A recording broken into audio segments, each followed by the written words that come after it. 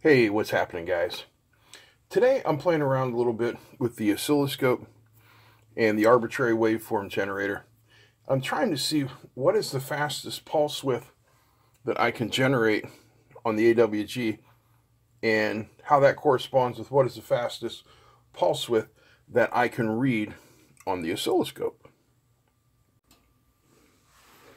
So before we get started, I just want to say this video is sponsored by Solderstick, and we'll talk more about them later. So right now we're looking at the arbitrary waveform generator, and you can see I have a what would it be, 1 megahertz signal, and I've got it set for pulse width modulation with a pulse width of 10 microseconds and a period of 1 microsecond. So if, whoa, hello there, sorry about that. If we go and take a look here at the old oscilloscope, you can start to see what we're talking about. For instance, our pulse width here is 12 nanoseconds.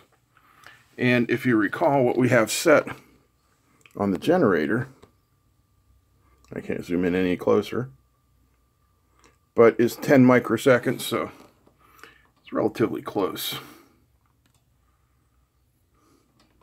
Our voltage is 3.6 volts peak to peak. Small problem there, I didn't turn off my probe back to 1X because I'm using the BNC cable. There we go. So we're at 3.6 volts peak to peak. Our period is 1 microsecond, which is what I have set in there. And our rise time is 12 nanoseconds. If I come out here a little bit, you can see on the scope, there's our actual pulse, and it is reading it at 10 nanoseconds on the rise time. All right, so I'm going to come over to the waveform generator. Whoops, I just bumped it again. I'm going to change this pulse width. Whoops, hit the wrong button. Pulse width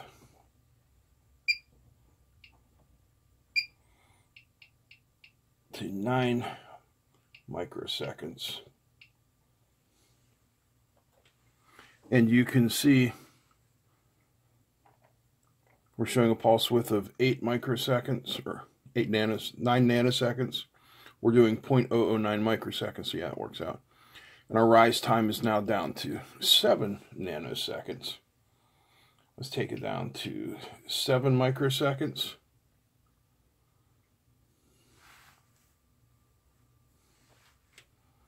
I'm not seeing any difference there. All right, let's take it down to 5. Oops, pardon me. Adjust my trigger.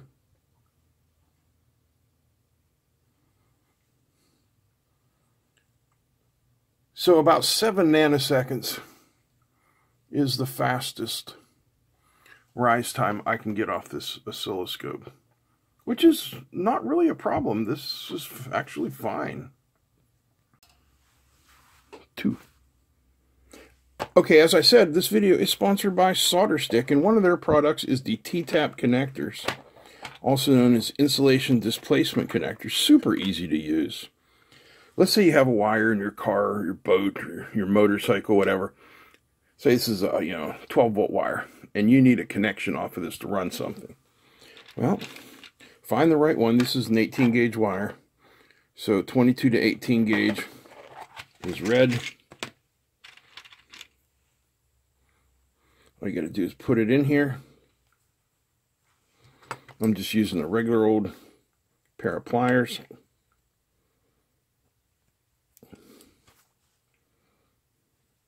Oh.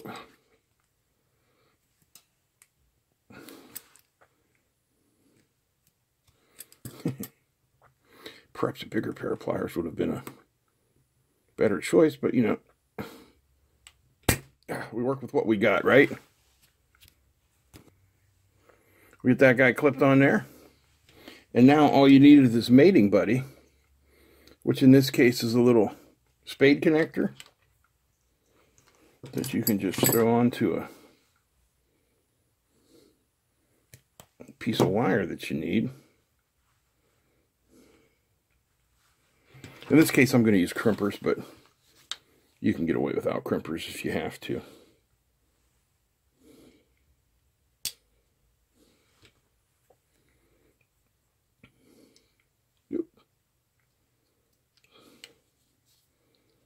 Got to get everything lined up properly.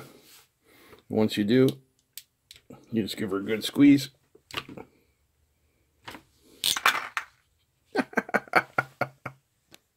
Pardon me, my eBay crimpers did not work out so well for that particular situation. Then this plugs into here with a nice solid click, and now you have your 12 volts coming off of there. Pretty simple. Anybody can do it. Solderstick. I'll put a link down below for a discount. So I've been having some fun playing with this scope. This is the Kiprim DS1202. I got this in November last year for, I think it was right around 200 bucks, like 189 or maybe it was 209, but it's like somewhere right in that range. And as you recall, I'm telling you guys, this is an 01 scope with a different name and a blue colored plastic on it. Now here's something interesting I found. Let me bring up the measurement panel. And I'm going to remove all of our measurements. Now let's add a new one onto channel 1 here. And let me adjust the camera so you guys can see better. Whoops, let's hit that again, measure. Okay, add channel 1. Look at everything that they have available here. These measurements, this is really nice. So we have period and frequency, which are of course opposite of each other. Mean, which is, you know, kind of an average. Peak to peak, RMS, root mean square, another average. Max, min, top, base. Amplitude, overshoot, pre-shoot. Rise time, fall time, pulse width positive, pulse width negative, duty cycle, delay A over B, delay over B with a falling edge, our cycle RMS, cursor RMS, screen duty cycle, phase, pulse count, rising edge count, falling edge count, area. That is just so cool. Lots of stuff. That's everything that's available there. And that, you know, that's pretty cool for a $200 oscilloscope. So let me try something else here. Okay, what I got set up now is a pulse generator. It's going to generate 100 pulses. So if we come over here to the oscilloscope, you can see right here I have a pulse counter. Let me hit the trigger.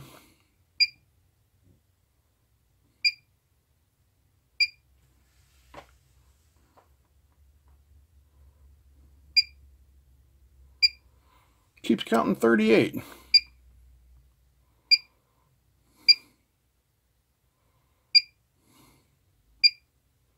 Interesting. Let me try something here. Let's change the number of pulses we send out to 500.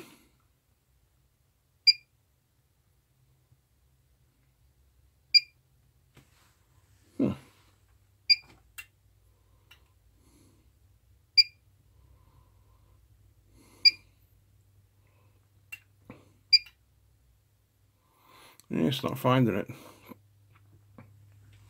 Very weird. Let's go back here. Our auto set. Back.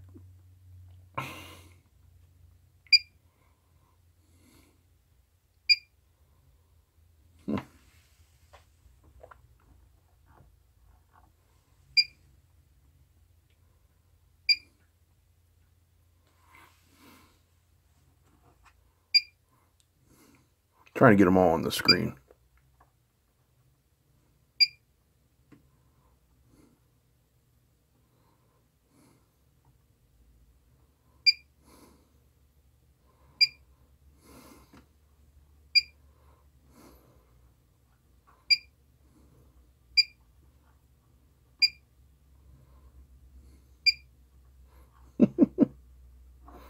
Much adjusting.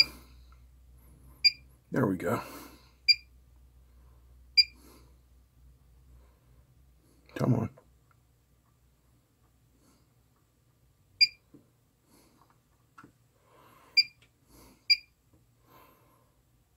Okay, so now we're seeing 96 out of 500. Don't get it. Try again.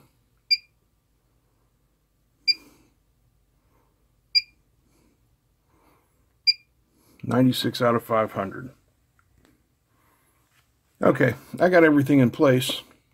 Here are 23 pulses. Come on. There we go. And it's still showing me 7. I don't get it. Why are you telling me there's 7? Now, okay, now it's telling me there's 22.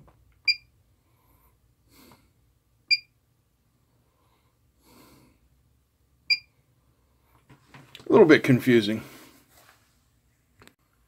So while its measurements are pretty nice, it does lack a bit in the trigger department. You can see the only types of triggers we have are really edge and video. So that is, yeah, that's what you get for a $200 oscilloscope, okay? It's not going to decode any buses. You're getting what you get. And I'm not complaining. For a $200 oscilloscope, this does quite a bit. Yeah, quite a bit indeed. All right, guys. Like I said, I'm just playing around with the oscilloscope today. I hope you liked this video. If you did, give it a thumbs up. Feel free to like, comment, share, and don't forget to subscribe. Also, check out the link down below for a good deal on Solderstick. That's it. I'm out. Peace.